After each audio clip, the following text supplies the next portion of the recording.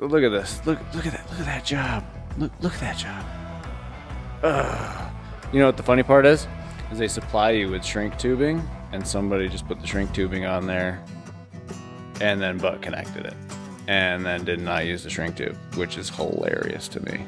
Oh, they tried here. No, they didn't even shrink that. That's not even shrunk. This is amazing.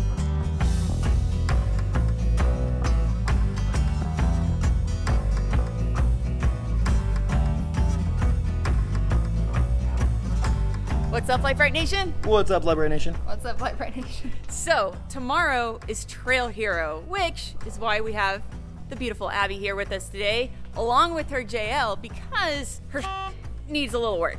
Yeah. Just a little bit. Luckily, she knows us because we actually got some really cool stuff at the shop that we're gonna install on her rig today, but I wanna go over it with you first because she's got some that's beat on her Jeep. So. Yeah, and this right here is definitely gonna solve that issue. Okay, so first things first, somehow, by some act of God or some miracle, Abby is still running her factory control arms on her JL, which means she's also running her factory joints, all of which are completely destroyed. The arms are bent, the joints are obliterated. It's time for something new, which is why we got her the Rock Krawler Adventure Series control arms, which are equipped, more importantly, with the all-new Rock Krawler Adventure Series joints, which are completely service and maintenance free. Now, these joints are equipped with compression molded vulcanized rubber over precision machined housing with Teflon lined metal back bearings over precision machined nitrite coated sleeves. Which is all just a bunch of fancy schmancy technical jargon, which ultimately means that these joints are indeed maintenance free. And they happen to offer you 360 degrees of free rotation, which means you have super easy articulation as you're crawling over the rocks. Now, although these joints are technically new, they're technically not. And I say that because Rock Krawler has actually been testing these bad boys for years. They actually ran them on the Baja 500 and they actually won. On top of that, they've also run them on vehicles, the Baja 1000 and at King of the Hammers. And this is one of the reasons why we absolutely love Rock Krawler parts and components, because these guys use, abuse, and test the ever-living crap out of their parts before they put them on the market, which means that they're not only able to put up with abuse, but they're able to put up with the kind of abuse that Kevin and I are known for dishing out onto our vehicles, which means they'll definitely be able to handle the abuse that Abby will also be dishing out onto her Jeep, which is why these are going onto that today. Now, in addition to factory arms and factory joints, Abby is also running some Fox 2.0 shocks currently on her JL, and they are not holding up. Not only is one of them blown, but she experiences a lot of shock fade when she's off-road. So one thing that a lot of people always ask us is, what do we recommend? Because obviously on our Jeep and on the Ultra 4 car, we run the Bilstein 9200s. And on the Gladiator, the foster child, which we gave away, we ran the Bilstein 8100s. Now, those are bypass shocks. And for most people, both the 8100 bypass and the 9200s are really overkill unless you're getting into some really extreme or higher speed stuff. But a lot of people don't seem to realize that Bilstein has some step downs from those. So not only do they have the smooth body 8100s, which are essentially your non-bypass 8100 series shocks, which are still more than adequate for most people, but they even have a step down from that, which are the Bilstein 5160s. And these also include a remote reservoir, which means you have a higher oil capacity, which means you have less heat dissipation. So you're not gonna be experiencing shock fade. They're aluminum body, they're lightweight, and they're extremely strong. And these are actually adequate, not just on a budget level, but on a functionality level for 99% of off-roaders. If you're not doing the really crazy, just extreme, beat the ever-living piss out of your Jeep stuff that Kevin and I are known for doing, these or the 8100 smooth bodies are really, really great choices for any off-roading rig.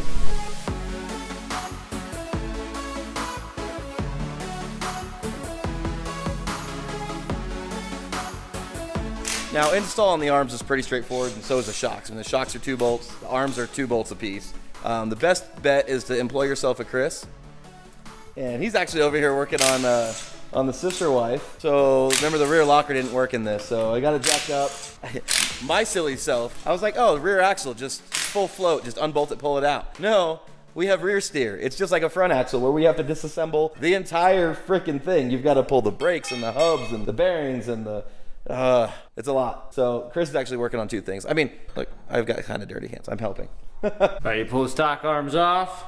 These are adjustable, so in order to get them the same, I just throw some bolts back in them, line them up with the non-adjustable side, and just turn this guy out.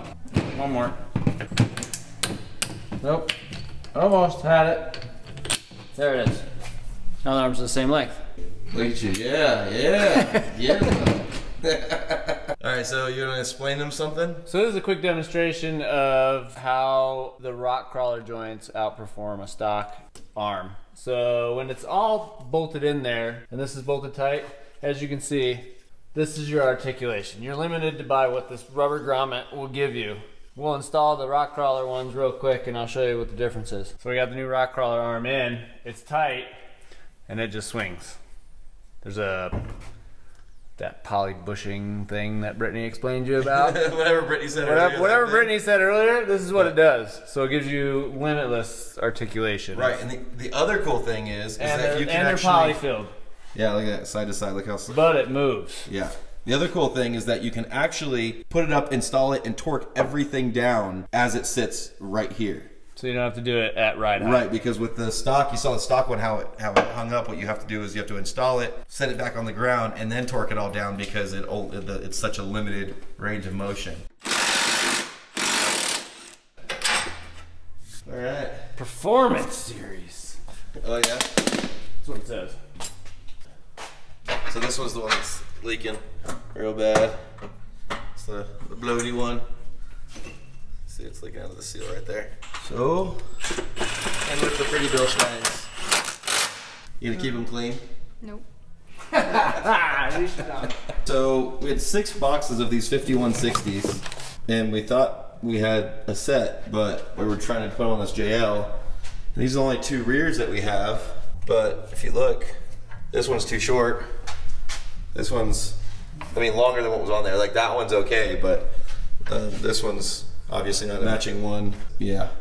We've spent a while trying to get this figured out, and yeah, we can't get it on this Jeep. So we had to stop the install last night. Got a little bit late because we were trying to figure out the shock situation. We were trying to like, wait, what's going on? Why it doesn't seem right? So even we're not immune from stuff happening and getting wrong shipments. So we have 3 of the correct shocks, and then 1 was too short. It was for a 3-inch lift instead of a 4-inch lift. So it was a inch too short. So we're gonna have to forego the shocks for today, but they're gonna send us the correct one and we'll get those on. So Chris is just wrapping up the arms, well, wrapping up the rear. He's gonna start on the front here. So I got a little busy inside, and dang old Chris right here, just like, what'd you do, Chris? I just finished it. I just kept working, like always. I just kept working. I was just like, woo, I come outside, the Jeep's on the ground. He's like, it's done. I'm like, did you film? He's like, nah, I was just working on it. It's just fun. It's control arms, guys. The whole important part was what Brittany said up front. Other than that, it's just bolts and control arms, right? What did you get, Jilly? Did you kill it? Aw, you killed the moth? What'd you do? You already killed it. You already killed it. Okay, leave it alone. Very good. So we've actually sort of employed Beck to be our weight trainer, body fitness trainer, because I do need to lose some weight. I'm working out. Brittany actually has to be on a completely different diet, but she's got me and Chris on a good diet. We're eating all lean meats, and we're trying to meal prep. So here, let me flip this baby around. We got a lot of guys in the household. It requires a lot of chicken. So we're making a lot of chicken right now. So sweet potatoes, which is good for you, right? And then he's throwing this chicken on here, but I don't think you, hold on. I think you understand what is that, like 24 chicken breasts? Yeah, there's 24 chicken breasts. Is it 24? I was just guessing. Yeah, so this is what it's gonna take, because honestly, the hardest part about working out is the diet, right? Yeah, and prep. I don't have the ability, let's call it that way. I don't have the ability to do this by myself. I just wouldn't do it. Oh, there she is. Coach Beck. Yeah, Coach Beck. Everybody thank Beck for getting Kevin unfat and Brittany in shape. Not propane. No. Do we have more somewhere? Of course. Oh, okay. Well, a couple of seconds ago, you saw Kevin struggling with the rear shocks on Abby's Jeep. Kevin had somehow accidentally ordered one number off on the rear shock, so he had gotten one long and one short. So the new one's finally here, so we're gonna stick this in here. Kevin and Abby are actually down in Sand Hollow wheeling for the day. Got back here, that's my face. We got back here, pulling out these taillights of some origin. I don't know what they are. Abby didn't like them. So we got these Next Venture Motorsports taillights. These things are sick. 1 bolt factory, sucks them in. They fit really nice to the body. These are the same taillights we have on the Stepchild, along with all the body armor, the rock sliders, the bumpers, everything that we have on the Stepchild is from Next Venture. They make really, really nice stuff. So we're getting rid of these things, and we're gonna put the really nice taillights in this today. Beck is gonna. I'm gonna get this thing torn down so that we can get these shocks finally installed on Abby's Jeep.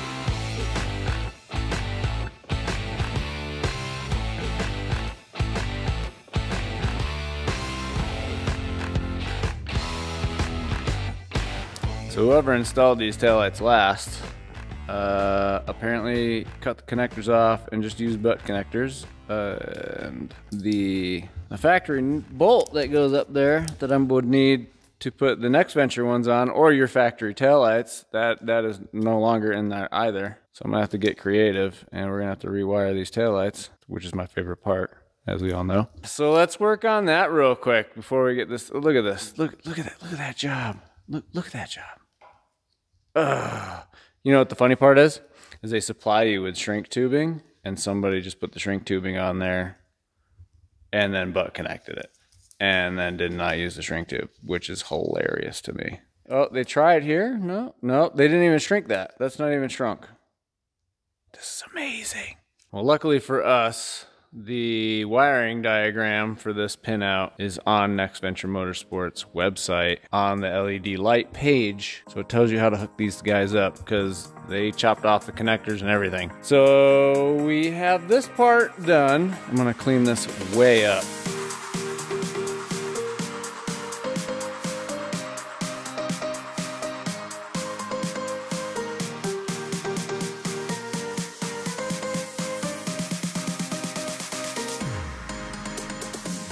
All right, one thing we noticed, couldn't get these into the eyelet because the sway bar comes up against the shock body.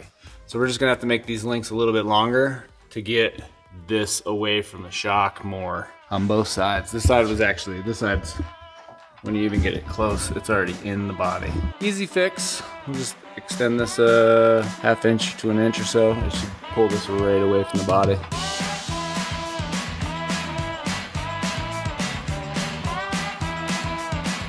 All I'm worried about is that this jam is so much higher in this one than it was in this one. So we're gonna try and center these up real quick before we get any further.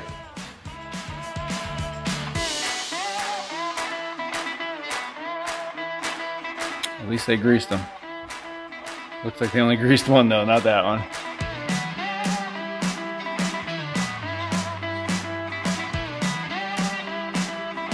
Just like that. Bilsteins. There's the rears installed. Pretty sweet. Cans, reservoirs, they'll never touch. Full droop, I now have some room in the sway bar. And it keeps a better geometry here so that you don't ever overextend your sway bar. I've seen that happen before. There they are, clean. Rears are installed, but fronts are a little bit more involved. They have 2 bags of hardware. They have a clevis kit of some sort. I don't know where it goes yet. We're gonna have to find out. And then this is the clamp for this reservoir, and all this stuff goes under the hood. We'll have to get these inner fenders out real quick so that when we mount the new shocks, the reservoirs go inside in there somewhere.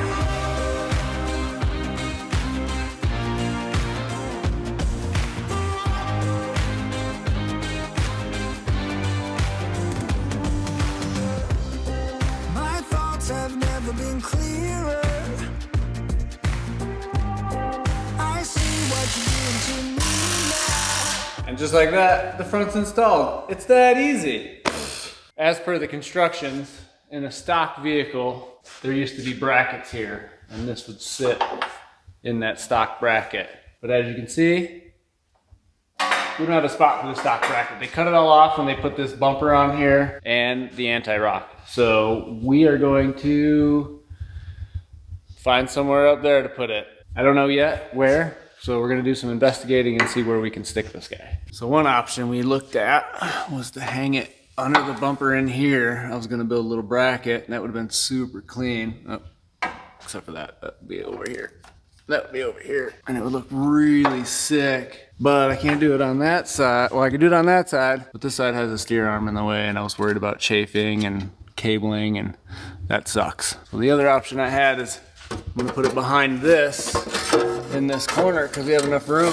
So I'm gonna put it right here, and the other side has just enough room too. So we're gonna pop some holes in this and mount the bracket on the inside, and then just run it on the inside. It keeps all the hoses up out of the way. It'll be in the fender, and we'll be good to go.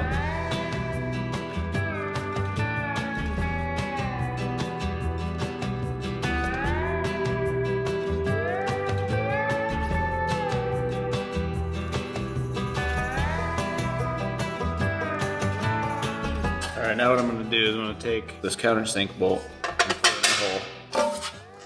Take a nut, use the inside of this countersink hole.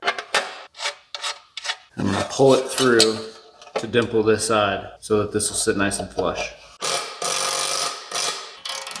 You can see it's nice and flush. It sucked it right in there. Now I got two dimpled holes. Flush, secure. No stick up. There it is, mounted up. Sits inside this panel. There's tons of clearance, and we're about to put it in right now. There goes Iron Man Richie. Probably doing a 16 miler today, I bet. And just like that, side number 2 is installed. Hose is nice and tight and up out of the way. We'll just put the inner fender back on and slap some wheels on this guy. She is done. Oh, no, I take that back. I still got that mess to deal with, but that's easy. I just need a 3-wire connector, and I'll put one over here. So we got to run and go get a 3-wire connector before I can finish those up, because I'm not going to butt connect it like they did, because I don't do that. And welcome back to the winter of 2021, where you can't find shit in the stores anymore because everything is sold out and supplies are limited. With that being said, I couldn't find any connectors today. I tried like 7 stores. So we're going to resort back to, I have these really high-end Deutsch connectors. They're 6-pin, which is fine because after I thought about it, I do have to pull reverse and another ground out of these. So I will have 5 of these pins being used. So I'm gonna have brake and turn, lights, ground, and then out of this one I'll have a second ground and another wire out the backside for reverse lights when we get that far. But this is what I'm gonna use today. And so yeah, let's get putting them on. So one thing to think about when you are doing connectors is the power side is always the receiver. When it's in the plug, you don't have a power probe sticking out basically. So this will be the power side, which will be the Jeep side, and all of the long pins that'll stick, you know, connectors, these will be on the lights. So we're gonna solder these on. Put on a little bit of flux, some solder. I like to wrap it up. I know I should get thicker solder, but this way, if I'm doing any micro stuff, I could use just the single. If I'm doing any thicker stuff, I just double it up. 10 out of these guys.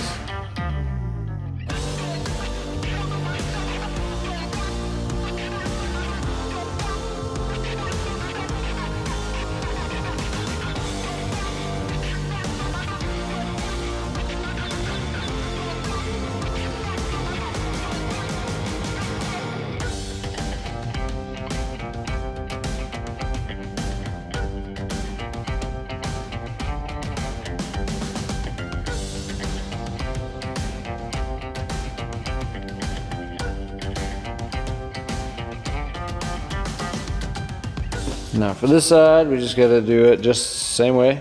Hook them in the bottom, but we gotta make sure we get them in the right spots. So the yellow, white, goes to red. So red goes in this hole. White, gray goes to black, which is number 2 here. Believe it or not, white goes to ground, which I thought was weird too, but that's what they say. Push it all the way through. Nope. Too far. Too far. That's it. They're all in the hole. So now we're gonna test them. We got lights. We got lights. Woohoo! Now all we gotta do is install the housings.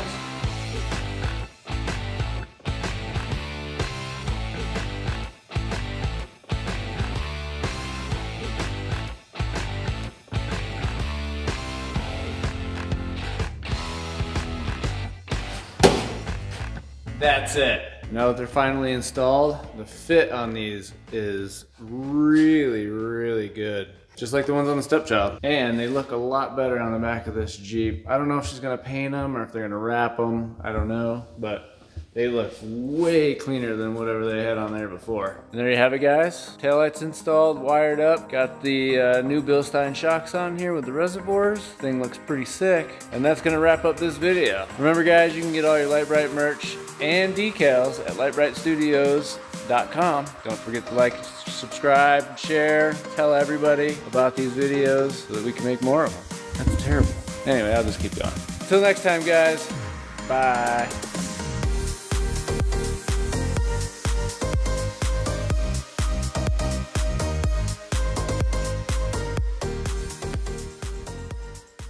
Wonder when these guys are gonna be home.